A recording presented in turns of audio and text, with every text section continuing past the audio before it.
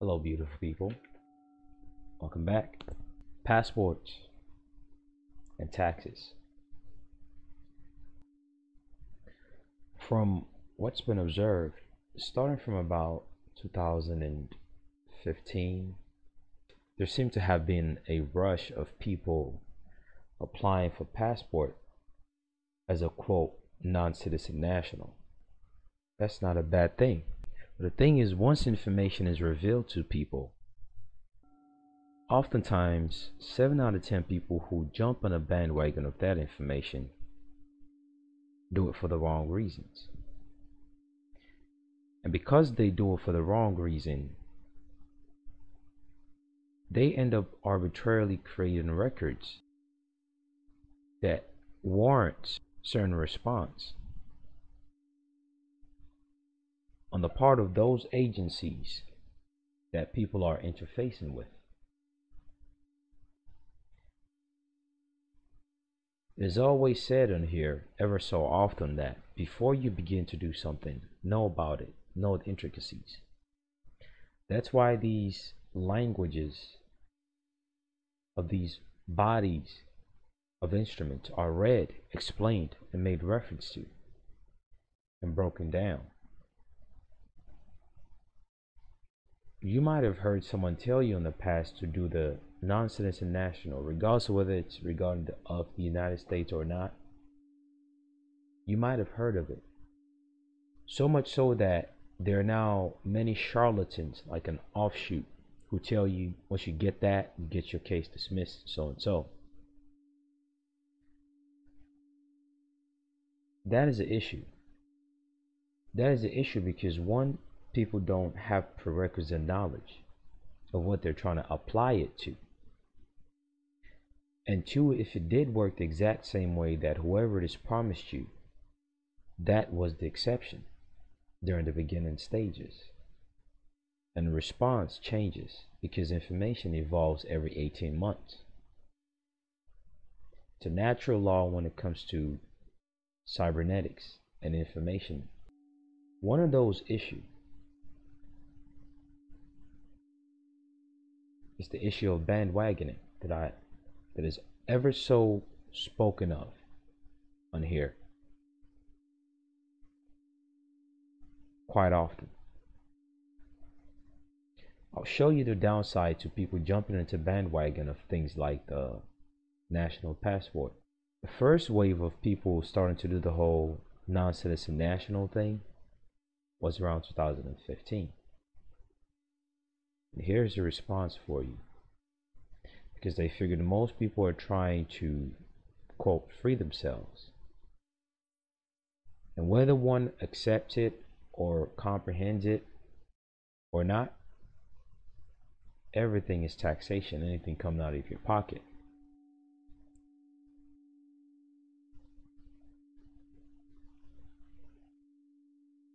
Some of that has been went over here on YouTube, but more of it on the Patreon page. But because everything coming out of your pocket is taxation, there's a million ways to come at you through it. And many people who are looking for a quick, easy way out, which is understandable, have attempted to evade tax by trying to do this non-citizen national thing. Did you know previously, before 2015, because you know they update the forms, on the explanation and the instruction section of that passport form, there didn't used to be a prerequisite for warrants. They made loose reference to it, but they did not stipulate it succinctly. But after a while, they stipulated it succinctly. But then later, around 2015, the same thing was changed when it comes to the language of the stipulation with the requirement of passports, no matter what type. That stipulation is regarding taxation. And that perfectly aligns with this thing called Public Law 114-94, December 4, 2015. Fixing America's Surface Transportation Act, the FAST Act. The summary of it is basically, if you owe any amount of tax above a specific amount, you will be denied passport, just as much as if you have an active warrant, meaning you're a flight risk, you will be denied warrant. Did you know in the past those two stipulations did not exist? But because a lot of people listen to charlatans, or because they themselves just want to take quick advantage of things without taking self-responsibility, they are slowly but surely screwing it up for everyone else.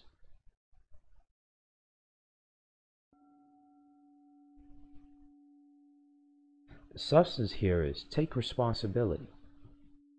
Don't try to use one process or the other as an excuse to run away. Have a spine. Stand up. And don't just randomly listen to anyone who sounds good or sounds smart telling you something. It will screw you over. These are the truths that no one is going to tell you. If it makes you feel uncomfortable, good. It should. When it comes to taxation and its stipulations, this is the body of public law that created it, which basically says if anyone owes more than 50K, they must be denied passport, regardless of what type of passport application. And it's in section 32101.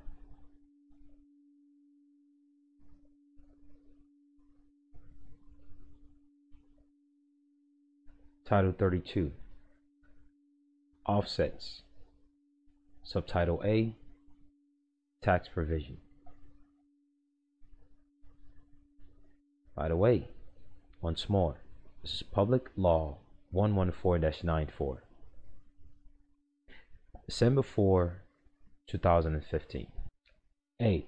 In general, if the Secretary receives certification by the Commissioner of the Internal Revenue that an individual has a seriously delinquent tax debt, not just any tax debt that's delinquent, seriously. These words that they're using have specific reasons, and it's codified in 26 U.S.C. 7345. If the Secretary receives certification by the Commissioner of Internal Revenue that an individual has a serious delinquent tax debt, the Secretary shall transmit such certification, meaning now there's a piece of paper that's certifying that a status of someone who is applying. So when you do the whole non-citizen national passport, some will tell you put 0 in the Social Security or not. You know the reason why they're now demanding that you do give them that Social Security before they even do anything, even if you had a name change? It is because people are using these processes as a means to escape liabilities, whereby almost infinite possibilities exist to deal with the issue of taxation, warrants, all these child support in the first place, rather than dragging along all that burden trash into another process and then creating another reality whereby they realize, oh, you're trying to use this as an excuse? Don't worry, we'll create something for you. Self-responsibility is important. Education itself is the process. All these processes that people are going to are not the process. Education is. Because if you're not educated, you will never be able to enforce any other process. And if you're trying your best to do so, you will be screwing it up for yourself and everyone else to come in the future. And it subsequently defeats the significance and the intent of that process that you're trying to do in the first place. And the new people coming in after you will be completely ignorant of what you have done. It's making it worse for them. And chances are even you don't even know the consequence of what you're doing. I'm here to show that to you. I'm here to tell you to slow down. Don't believe the hype train. Certain processes work. But when people feed it to you unequivocally like it's the end all meet all, and you think you can avoid it or abate some type of liability by doing something else outside of the situation itself. For instance, you have a court case, or they say you owe some tax or you owe child support, and someone is telling you, oh, go get the passport as a national, it's going to discharge all of that. They are lying to you. Those are isolated circumstances that you're dragging, and you're now homogenizing into something different. Now they have to create more and thicker barriers that should not have even existed in the first place. And they are auditing all these applications way harder because of someone's stupidity. Stupidity is a powerful influence. This is not a downplay on stupidity. It is so powerful that it would change the ebbs and flow of things. Why? Because someone just wanted to sound good, take your cash, and at the end, even you didn't get the result you want. But guess what you did? You fucked it up for yourself and everyone. So now you go back saying, how do I fix this tax issue? How do I fix this child support? Well, that's because you should have dealt with that first.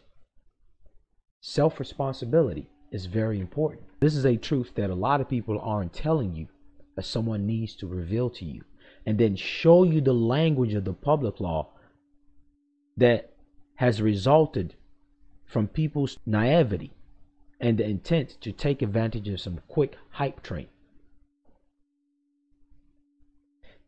People are making it harder for themselves and others by trying to avoid self-responsibility.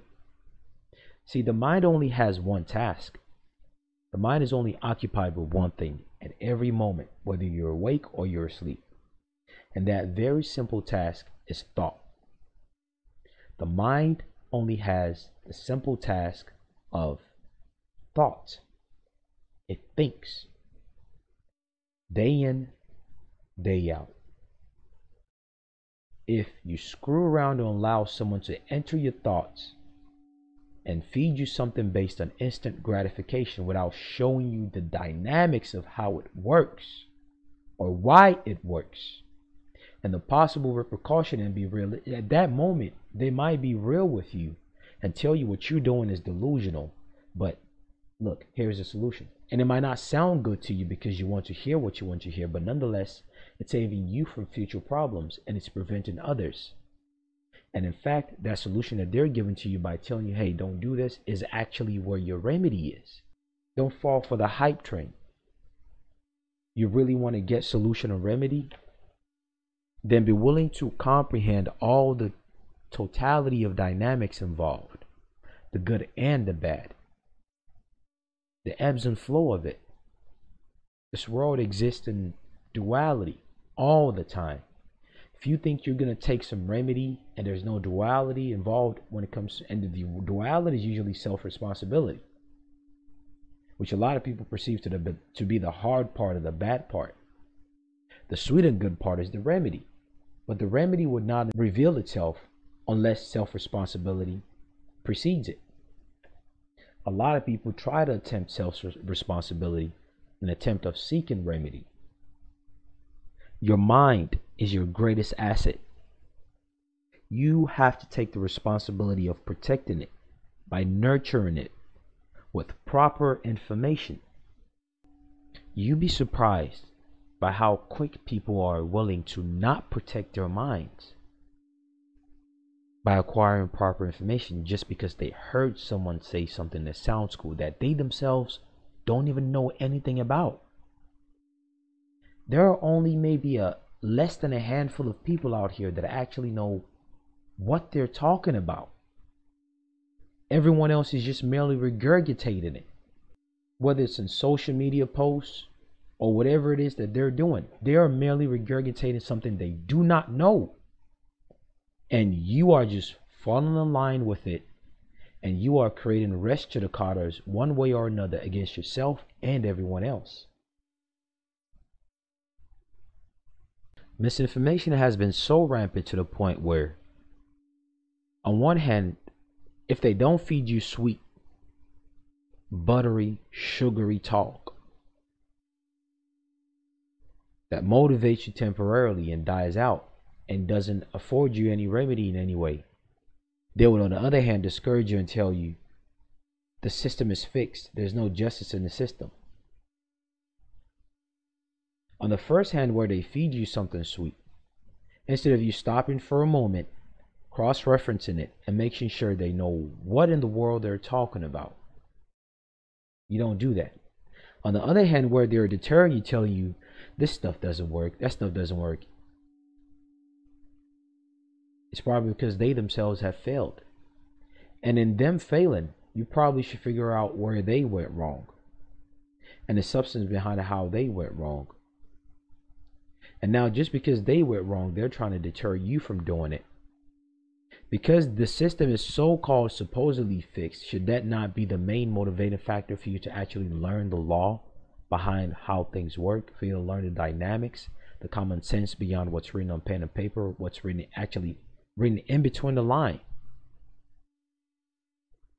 This is one of those. This is what ends up if you don't use your mind.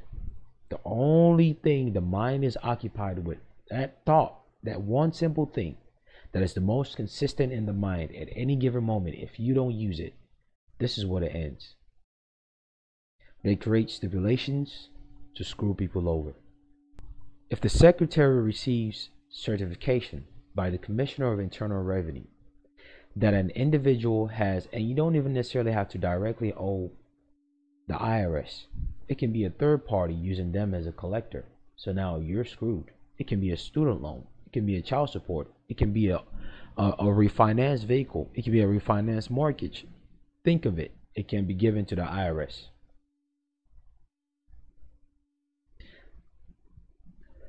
That an individual has a seriously delinquent tax debt. The Secretary shall transmit such certification to the Secretary of State. When you do the passport, what agency of the United States deal with those passports? As its liaison, the Secretary of State. For action with respect to denial, revocation, or limitation of a passport, pursuant to Section 3210 of the FAST Act. Seriously delinquent tax debt. In general, for purpose of this section, the term seriously delinquent tax debt, in quotes, means an unpaid, legally enforceable federal tax liability of an individual.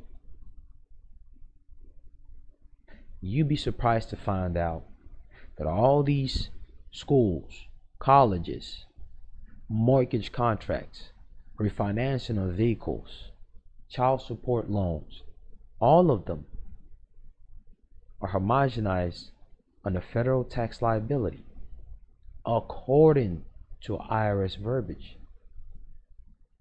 All you have to do is start here, 26 U.S.C. 7345, and it would lead you through that yellow brick road. It would tell you word for word. I will be doing you a dissatisfaction of due diligence. I will be doing you an injustice by spoon-feeding it to you. But the least that I owe to you is to show you the beginning point, and to show you, most importantly, beyond the beginning point, that it doesn't even have to get to this beginning point. If a lot of people have done their due diligence beyond jumping on the bandwagon, if this had happened, then something else is happening right now that people are doing that will cause them to create another public law to bar people from certain remedies and processes that they think they're trying to reach. Why? Because people omit the first and the most important process, which is education. People need to stop lying to themselves about how this world works. Whatever it is you're trying to do as a loophole, as a way out, as a quick gratification, just to feel like you just did something, or because someone tell you, hey, look, do something over here, and it would apply to something on this side, without you taking self-responsibility and directly facing that thing that you're dealing with, rather than trying to do something on the side, you are screwing yourself and everyone else over. And this is one of them. So basically, they go through the general requirement of how to collect tax. based on the stipulation of IRS, which is they have to assess the value of it like they will assess a property tax. And then the total assessment must be greater than 50K. And the stipulation is they have to give you a notice of lien pursuant to section 6323 and 6320 when it comes to their collection attempt. And then a levy. A lien is a temporary taking of a property. A levy is a permanent taking of a property. Exceptions, meaning the only way that this debt that's more than 50K will not prevent you from getting a passport, no matter what type of passport, or will not prevent the revocation. So you say you've gotten that non-citizen national, right? Okay, they can revoke it. They can limit certain stipulation that's put into that scannable bar that shows all that stuff that you sent along with the application, or they can deny it completely if you're now newly applying for it. If you don't know where you're coming from, you will not know where you're going. And if you don't know where you're going, you will be lost in the sauce. Exceptions. Such terms shall not include a debt that is being paid in a timely manner pursuant to an agreement to which the individual is party under section 615 or 7122. In other words, they're telling you now you have to come back and deal with it like you originally ought to have done so before going somewhere else. They are dragging you back. Some of you who has played Mortal Kombat, you're probably familiar with that character Scorpion. When it pulls that chain, drags you, tell you to get over here. That's what they're doing with this. You're not going anywhere. You're not doing anything. You're not changing any status under anything, because that's considered tax evasion. You might not think it's tax evasion because, oh, it's just child support, it's just student loan, all that. The word loan and tax are synonymous under any given circumstance. The word interest and tax are synonymous under any given circumstance. And those loans, aka tax, can be accrued on top of one another, meaning they can add interest on top of a loan. And then he gives you the stipulation of how they enforce it in details here. So the only reason why this existed, the only reason why they created this, if you read the intent of legislature, see, this is a whole 491 page, but that specific part is the most important to people trying to use the passport process to avoid one thing or the other. You'd be surprised by how many people actually intend to use passport process as a way to dismiss some court case or to get rid of some loan. That is not the intent of changing the status of that under the auspice of the United States through the Secretary of State. That is not the original intent of why those instructions in DS-11 were created. And when you begin to use the intent the wrong way, they clamp down. Coincidentally enough, it was in fact around 2014-2015 that the initial first wave of people trying to do the whole silver bullet state citizen stuff, and then they found out another method. It's a little bit different from silver bullet. It was around the same time period. And a lot of people who had a lot of tax liability were trying to use it as a way to get out. One of the most common things you would also find now is when you apply for passport, they'll tell you if you have child support, warrants, tax, all this, they're not going to give it to you. Part of that source is right here. The least you cannot say is that someone has not told you the reference as to how you can fix it, or at least as to why they're doing what they're doing. And most importantly, self-responsibility and lack thereof causes things like this. And many more processes is taking place right now as I speak, as you listen to this. whether it's going to be in the future you're listening to this, or whether it's going to be around the same year there's videos uploaded that you're listening to this, there's something going on right now that someone is doing, that a group of people are doing, that will cause them to create more public law to clamp down.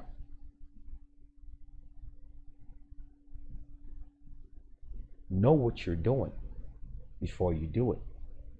And when you do it, don't use it as an excuse to not take self-responsibility. Take self-responsibility. Face your issues. Trying to run, it's like people trying to do all these SBC stuff, hold harmless agreement. Do you not know when you get all those signatures for bond that you send into all these places? Do you not? People don't know what hold harmless agreement means. Hold harmless is an insurance policy for whoever it is that you're giving it to. You are voluntarily waiving your right to hold them liable by getting all these people to sign all these bonds and you're sending it to them. Stop and think before you do these things. You are completely accomplishing the opposite of what you think you're doing. Why? Because somebody has sold it to you. It sounds good. It feels good. It sounds smart. But there's no substance or significance to it. To those seeking some quick, self-gratifying things, the only thing that will save you is competence. It has been like that since the ancient time, and it will never, ever change. Take care, and best of luck. Hey, I'm inviting you to join my Patreon if you haven't already. Over there, we speak about things that we don't speak of on YouTube. We speak about trust-related matters and other subtle details regarding the property and asset protection. We speak about financial-related matters. A lot of things that people seek and can't quite put their hands on or get a better understanding of. We speak about child support, privacy, things of spiritual nature, subtle arts of suing and whatnot, discharge, and much more. Take a look at it.